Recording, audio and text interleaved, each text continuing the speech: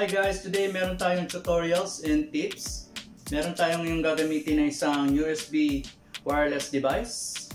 802.11 yung kanyang Wi-Fi standards. Bali, umaabot siya ng range na 300 meters. And compatible naman siya sa mga operating system natin. Windows 7 hanggang Windows 10. Vista, pwede rin natin siya install. And by the way guys, pwede natin ito i-insert sa ating mga laptop and desktop. So, start na natin i-set up to guys para magkaroon kayo ng konting idea kung paano natin siya gagamitin. So, let's start.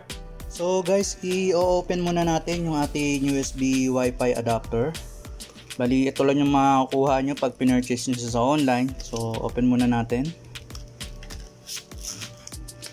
And by the way guys, yung 802.11n, mabilis na yung nito, yung transmission niya. Pag mag-online video ka or online games, video chat or other application na niraran mo sa computer mo or sa laptop mo. So ito lang siya guys. Bali yung material niya is plastic. Tignan pa natin. Ayun guys, meron din tayong CD para sa software niya. I-install natin to sa computer natin or sa laptop. And by the way, yung interface type niya is USB 2.0 to 1.1. And yung security niya is 64 to 128-bit web encryption, WPA, WPA2. Tapos yung WPA2 PSK encryption at meron siyang WPS. Hindi to yung yung West Philippines Sea. Ang meaning ng WPS is Wi-Fi protected setup. Then yung radio frequency nito guys, umaabot siya ng 20 dBm. Max na EIRP approximately. And yung LED status niya is link status activity. So, setup na natin to sa computer guys. Para makita nyo kung paano kong sinet-up. So, let's go. So guys, start na natin i-install yung ating wireless device. Bali, gagamit tayo ng CD. Insert nyo na to sa CD-ROM nyo.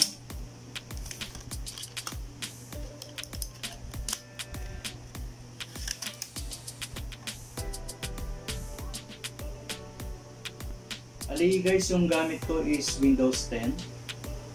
So, nandito na tayo sa CD. Bali, click nyo rito yung nasa taas, yung MT7601 driver. Bali, kung ano yung operating system nyo, for example, ang operating system nyo is Linux, i-click nyo to Linux driver. Kung Mac naman, ito, meron tayong Mac. So, yung sa atin is Windows. So, click natin itong Windows driver. Then right click, run as administrator. Yes.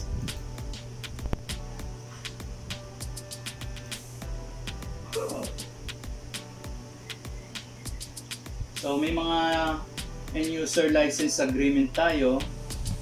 Kung meron kayong time para basahin yan, nasa inyo na yun guys. Pero sa atin ngayon, demo siya. I-click nyo lang, I accept the terms of license and agreement. Then click nyo next. Then pwede kayong mamili kung i-install nyo lang is driver or gusto nyo samahan ng MediaTek wireless LAN utility. Pero yung sa atin guys, ang install lang natin is yung install driver with MediaTek WLAN utility. Next. Then install. Bali, wala pa siyang 5 minutes guys, matatapos na yung installation ng software niya. Tsaka natin ngayon i-insert yung ating USB wireless adapter. Tayin lang natin. Finish. Then, saka natin ngayon guys i-insert yung ating wireless adapter dito sa desktop natin.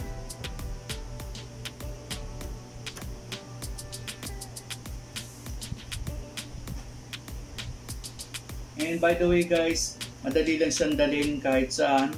Bali kung may dala kang laptop, Kasi kung yung laptop mo sira na yung ano niya, yung Wi-Fi device na, pwede nyo ipang replace tong ating purchase na USB wireless adapter. So guys, makikita nyo rito sa side ng ating Windows, dito sa baba. Click nyo lang yan. Then click nyo lang yung host ng ISP nyo. Bali yung sa atin kasi guys is Kamote Technology. Click nyo lang yung host nyo guys.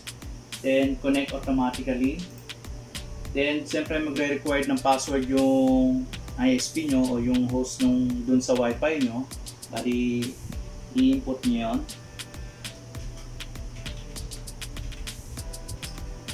Then enter.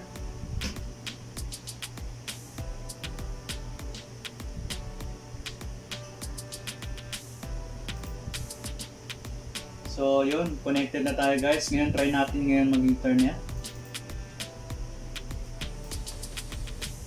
Kunin natin yung internet speed natin dito sa ating device.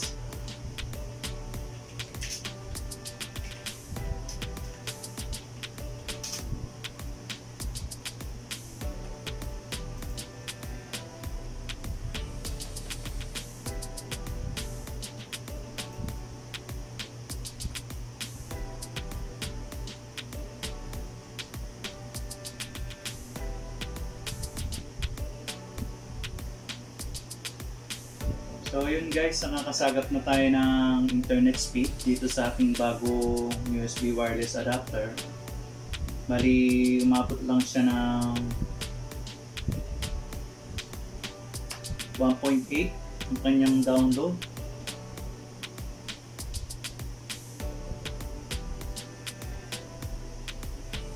Yun yung upload niya is parang umabot lang siya ng 0.30.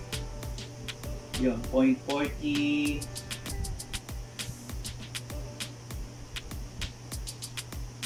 0.84 yung upload niya. So at least nakita naman natin na nagwo-work yung pinurchase natin na device.